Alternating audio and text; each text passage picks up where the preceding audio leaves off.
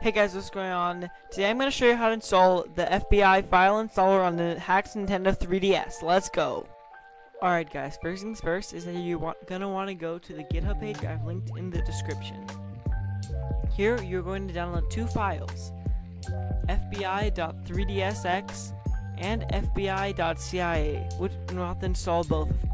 Alright guys, once you download them, you're going to go to your 3DS folder and put in the .3dsx file that you downloaded from GitHub.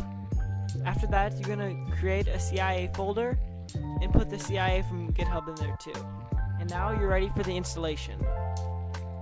Alright guys, first thing you're gonna want to do is to put your microSD card into the 3DS, and then you're gonna want to open it up and let it boot.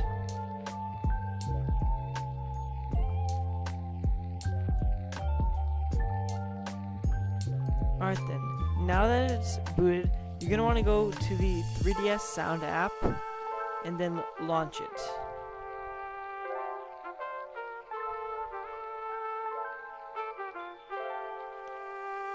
And then once you get into the app, you're going to want to hold left button, D-pad down, and select to open the Rosalina menu.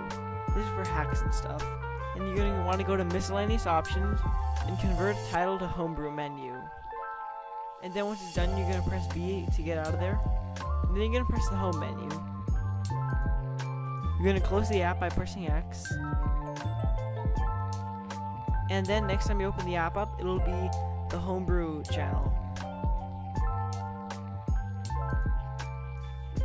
Alright then, now that you're here, you're going to want to open the fbi.3dsx file that we put there earlier. Okay, now that we're in here, we're going to want to go to SD and the CIA folder. That's where we put the second part of the FBI installer. There's two parts. So we're going to want to install and delete. It'll be very quick. And then it'll be installed. Now you can press home because you're done with this. And it should give you a message saying that here is new software. And once you open it, you're able to now install games in the CIA format. So you may be wondering, what do I do now? I installed the FBI installer. What do I install with it? Well, I'm about to make a top 5 3DS homebrew apps video.